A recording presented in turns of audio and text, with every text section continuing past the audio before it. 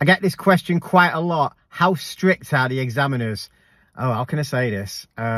Very strict. And I mean very strict.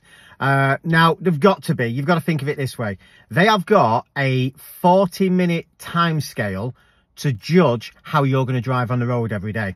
So let's say, for example, you've got a really nice examiner and you come out of a street and the car coming on, well, let's say you turn left coming out of a side road and the car approaching from your right has to brake very harshly. Could have gone into the back of you. Now, if your examiner lets you get away with that by saying, do you know what? Good drive, the rest of it, but that one, do you know what? Just don't do it again, okay? Just don't do it again. Now, you're not going to feel like it's that harsh, right? So you're going to think, oh, I can get away with that one. I'm going to be a better driver. I'll be able to come out of them junctions quicker. No, you won't, right? Because how do you know what speed that car's going properly? They could speed up. Even if they speed up, it's still your fault. You've turned in front of a vehicle. And let's say you come out and you get a bit cockier every time you do it. And then all of a sudden you pull out and you wipe out a family of 4, nearly killing yourself. And let's say you survive. Now, the examiner is partly to blame for that.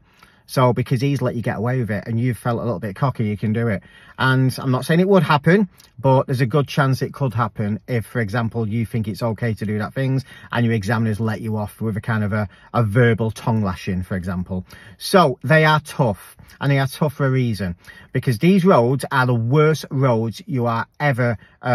Parents, for example, have had it easier compared to this, right? Because parents had it maybe 20, 30 years ago, or even more, and the roads were a damn sight better place than they are now. There is a bucket load more of cars on the road now, so there's a lot more. And the worst thing, and this is the worst thing, and if you look at my videos, you'll see it, attitudes.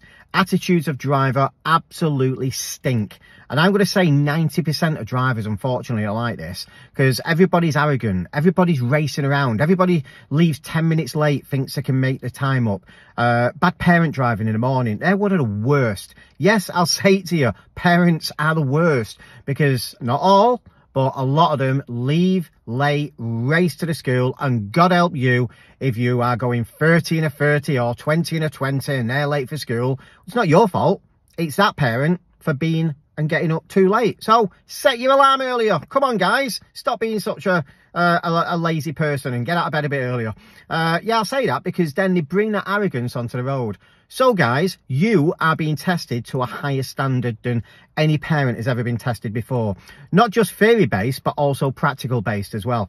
So when you get on these roads, but again, with enough practice, I've just had a client this week, Joel. Fantastic drive. He has just passed with 1 minor doing his test at 20 past 8 in the morning. Now, that is one of the worst times you could probably take it. It's not a case of people say you're sat in traffic, because you could be sat in traffic. Yeah, I'm not saying you couldn't, but you've got things like coming out of junctions, blocking yellow boxes. There is a whole bunch of hazards that you would not get in the middle of a day when the traffic's a lot lighter.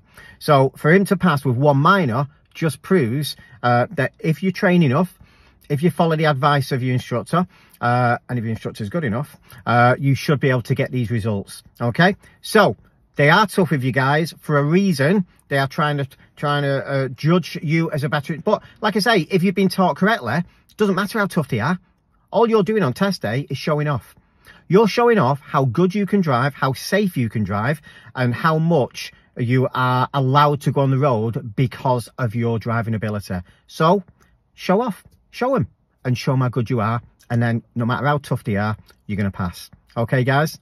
See you on the next video. Press it, like it, let's hear your comments, right? And I'll see you on the next one.